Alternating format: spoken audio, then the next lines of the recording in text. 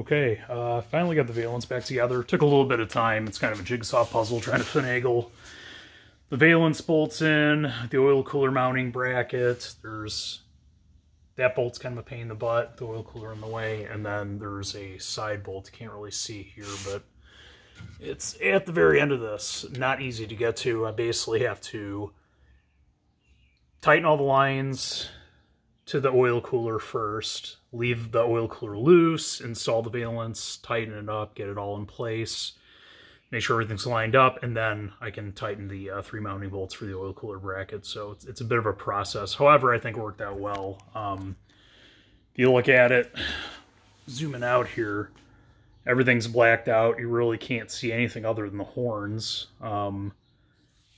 The cooler lines are tucked up pretty nice. This car's lowered anyways. You're not going to see this, and honestly, I wouldn't care if you did. You're going to see the U.S. Car Tool radiator support reinforcement first and foremost. It's tucked up above that, so it's definitely not the lowest point on the lower valence. I really wish I had a black fitting for this 45-degree flare, but unfortunately at the time, because of COVID, there wasn't one available. It was like a 3-month wait, and I didn't want to wait that long, so not a big deal. Like I said, you can't even really see it anyways. Once you're, anything above, unless you're laying on the pavement, you can't even see those fittings or really the lines. So you have to really get up and underneath there. Let's see. That's side profile. I got a P-clamp here through a hole. I don't know if it was in the lower valence or if I drilled on this flat flange here. But I added it, so it's nice.